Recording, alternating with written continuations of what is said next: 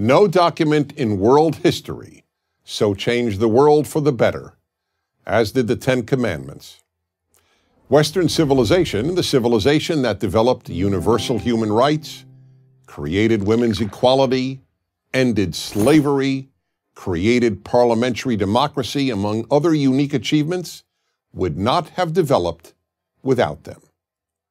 As you will see when each of the Ten Commandments is explained, these commandments are as relevant today as when they were given over 3,000 years ago. In fact, they're so relevant that the Ten Commandments are all that is necessary to make a good world, a world free of tyranny and cruelty. Imagine for a moment a world in which there was no murder or theft. In such a world, there would be no need for armies or police or weapons. Men and women and children could walk anywhere at any time of day or night without any fear of being killed or robbed. Imagine further a world in which no one coveted what belonged to their neighbor, a world in which children honored their mother and father and the family unit thrived, a world in which people obeyed the injunction not to lie. The recipe for a good world is all there in these 10 sublime commandments. But there is a catch. The Ten Commandments are predicated on the belief that they were given by an authority higher than any man, any king, or any government. That's why the sentence preceding the Ten Commandments asserts the following: God spoke all these words.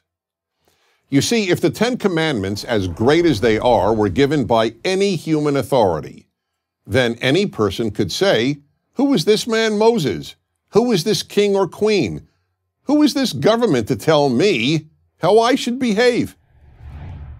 Okay, so why is God indispensable to the Ten Commandments? Because, to put it as directly as possible, if it isn't God who declares murder wrong, murder isn't wrong. Yes, this strikes many people today as incomprehensible, even absurd. Many of you are thinking, is this guy saying you can't be a good person if you don't believe in God? Let me respond as clearly as possible. I am not saying that. Of course there are good people who don't believe in God, just as there are bad people who do. And many of you are also thinking, I believe murder is wrong, I don't need God to tell me. Now that response is only half true. I have no doubt that if you're an atheist, and you say that you believe murder is wrong, you believe murder is wrong. But forgive me, you do need God to tell you. We all need God to tell us. You see, even if you figured out murder is wrong on your own, without God and the Ten Commandments, how do you know it's wrong? Not believe it's wrong, I mean know it's wrong. The fact is, you can't. Because without God, right and wrong are just personal beliefs, personal opinions. I think shoplifting is okay, you don't. Unless there is a God, all morality is just opinion and belief. And virtually every atheist philosopher has acknowledged this. Another problem with the view that you don't need God to believe that murder is wrong is a lot of people haven't shared your view. And you don't have to go back very far in history to prove this. In the 20th century, millions of people in communist societies and under Nazism killed about 100 million people. And that doesn't count a single soldier killed in war. So don't get too confident about people's ability to figure out right from wrong without a higher authority. It's all too easy to be swayed by a government or a demagogue or an ideology, or to rationalize that the wrong you're doing isn't really wrong.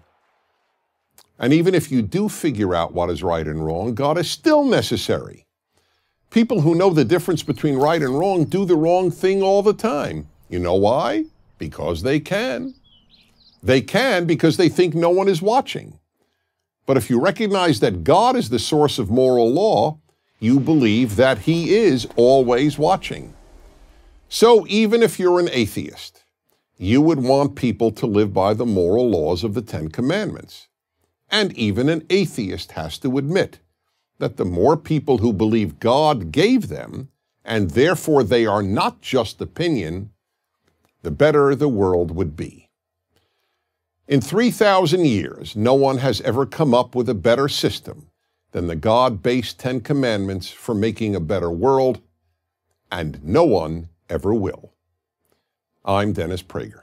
Join Prager University, subscribe to our YouTube channel, and sign up for free at prageru.com.